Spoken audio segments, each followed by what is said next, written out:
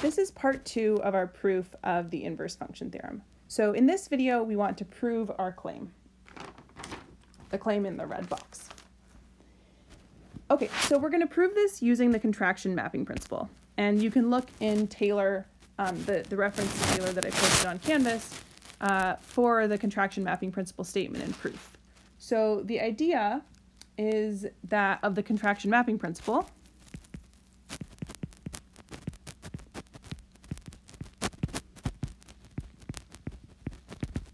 is that in a complete metric space,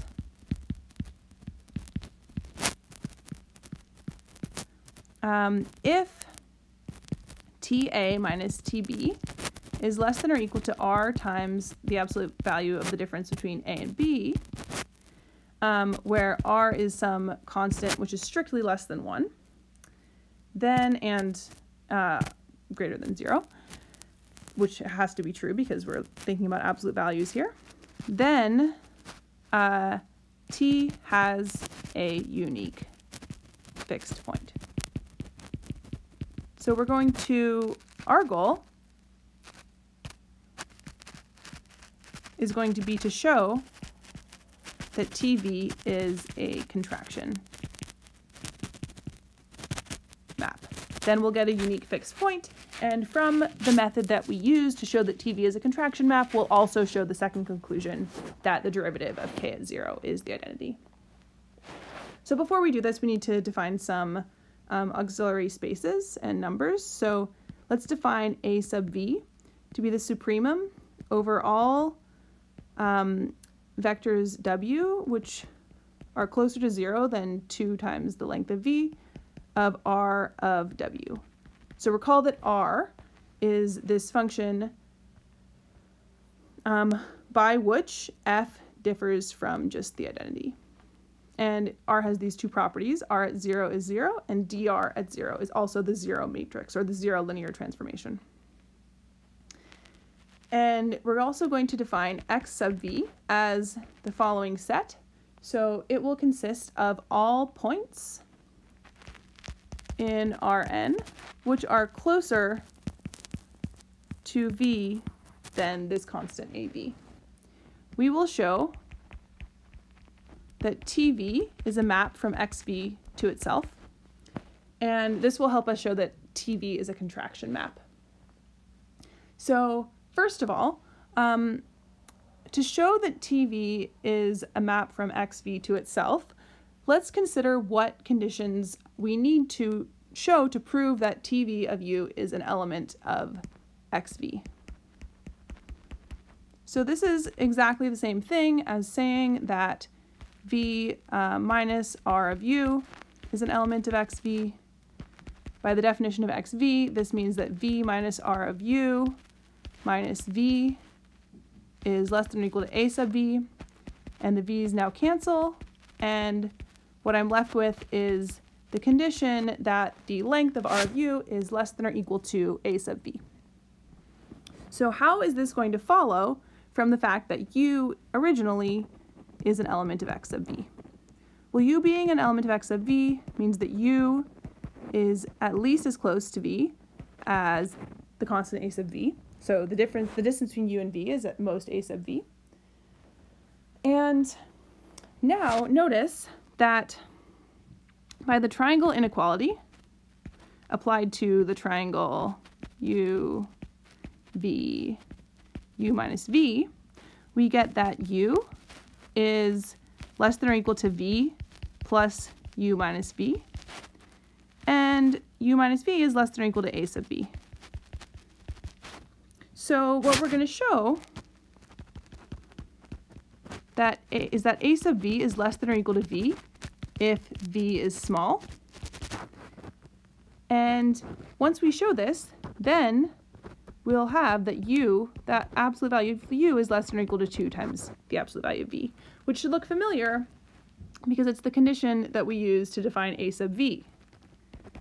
So that means that r of u, the Euclidean norm of r of u, is less than or equal to the supremum of all w less than or equal to 2 Euclidean norm of v, r of w. And that is just equal to a sub b. So we started from showing, from the fact that u is an element of x sub v, shows us that t v of u is an element of x sub v, because t v of u being an element of x sub v is equivalent to this inequality here, which we have shown. Okay, so our goal now is to show that a sub v is less than or equal to v if v is small. Okay, so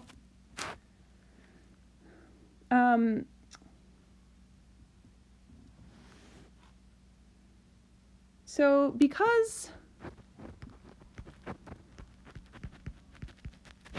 the proof of this fact is down here now. Because dr at 0 is equal to 0, we can say that the absolute value of r at u is equal to some power greater than or equal to 2 of the absolute value of u times s of u, where s of u is some positive function.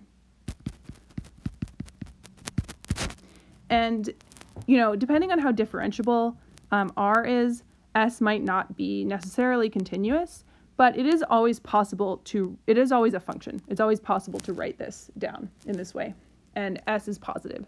So that's all we need. So because we're assuming that u is less than or equal to, okay, so it's a little bit confusing here because this u and this u are not quite the same u. So we want to show that that the supremum over all w less than or equal to, show that a sub v, which is the supremum over all w less than or equal to 2 absolute value of v, r of w is less than or equal to the absolute value of v. So let's replace these u's in here with w's, just so we're not confusing ourselves. Okay, so we know that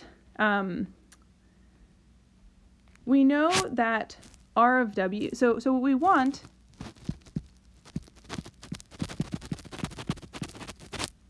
to show that all r of w's are going to be less than or equal to the absolute value of v, and if v is small. So we can replace r of w with the absolute value of w to the power of k times s of w. And we know now that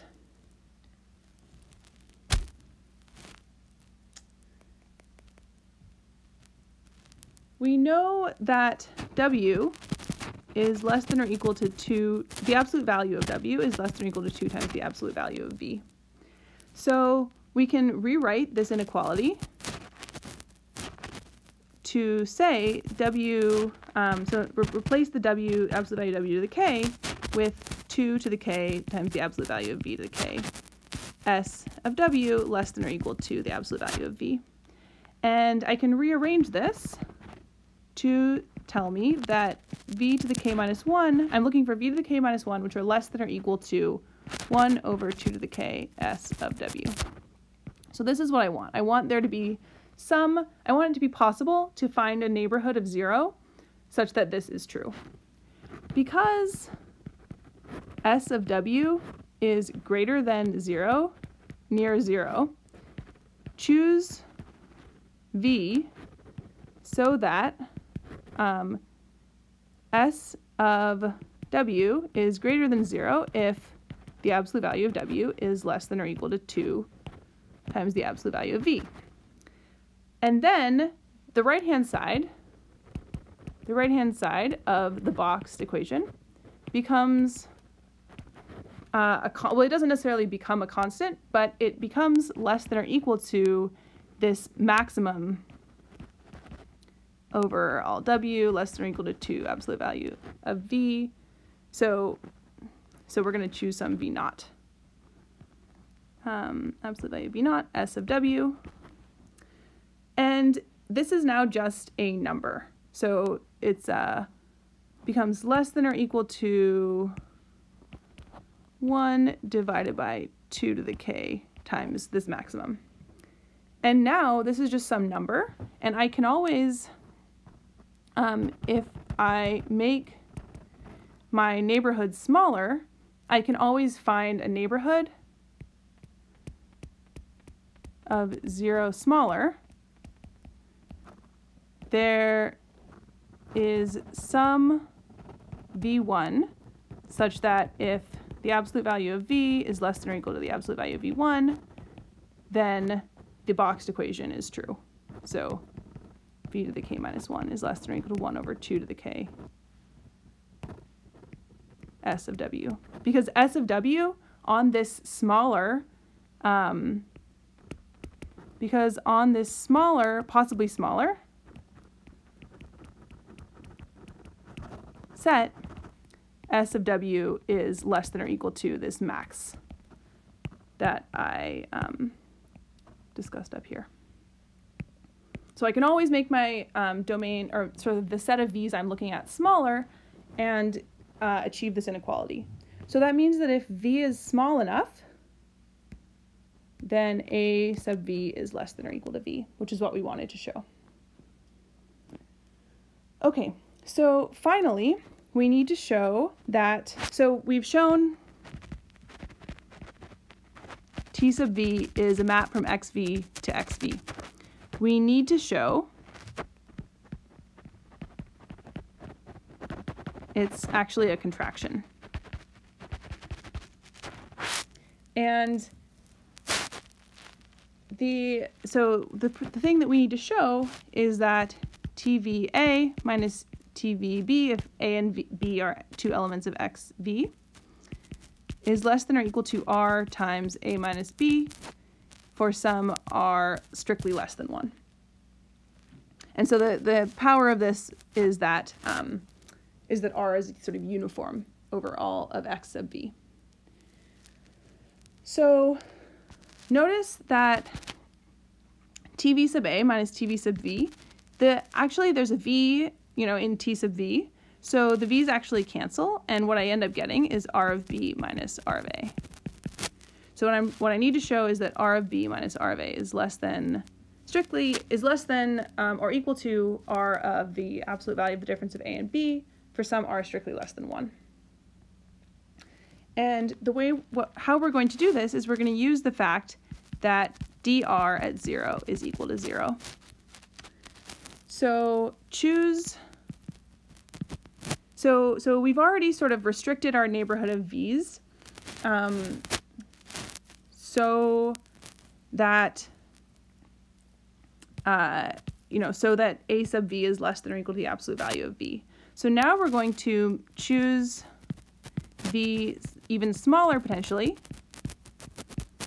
so that x sub v is so that if u is an element of x sub v, then the largest entry in dr at u is strictly less than 1.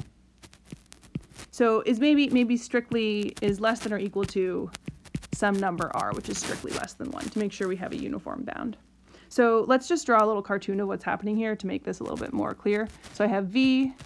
I've shown that if v is close enough to 0, then A sub v, which is the distance defining x sub v, is less than the absolute value of v. So this neighborhood x sub v doesn't actually include 0, but it is close to 0. So when v gets closer to 0, it gets closer to 0.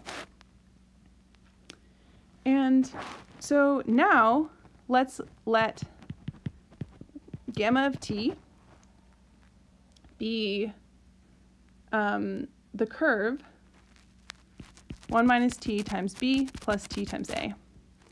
And let's define g of t to be r of gamma of t. Now, I'm going to differentiate both sides. So this would be dg at t is dr at gamma of t, d gamma at t. But d gamma at t is just the vector a minus b. And since everything here, in fact, is a vector, because the domain of this function gamma is the reals, I can just take the Euclidean norm of both sides. So this tells me that this is the Euclidean norm of this vector times the vector a minus b. The Euclidean norm of the vector a minus b. But I already know that the largest entry in dr at any point gamma of t and is and because x of v is convex, every point in gamma of t is an element of x sub v. I know that this is less than or equal to r times the absolute value of a minus b. And by the mean value theorem,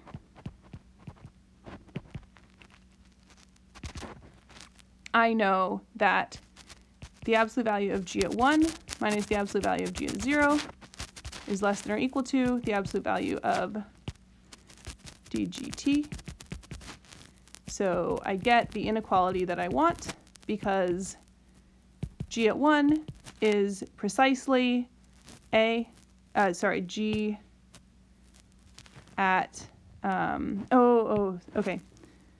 Yes, g at 1 is precisely r at a, and g at 0 is precisely r at b.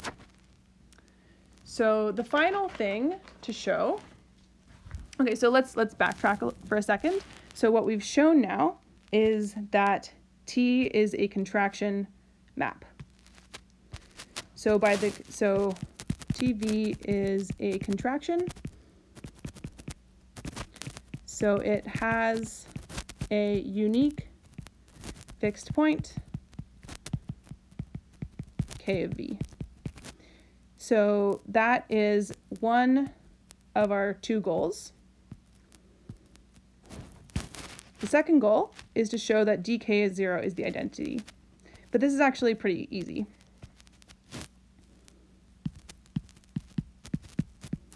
So we want to show that k of v is v plus some little r of v, where r of v is little o of the absolute value of v. So by the definition of x sub v, we know that k of v is an element of x sub v. So I know that v plus r of v minus v is less than or equal to a sub v. This is just equal to k of v minus v. And it's also, so if I cancel out the v's, this is just the absolute value of r of v.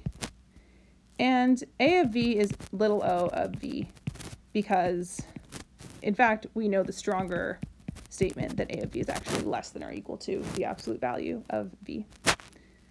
Okay, so we're done with the proof of the inverse function theorem.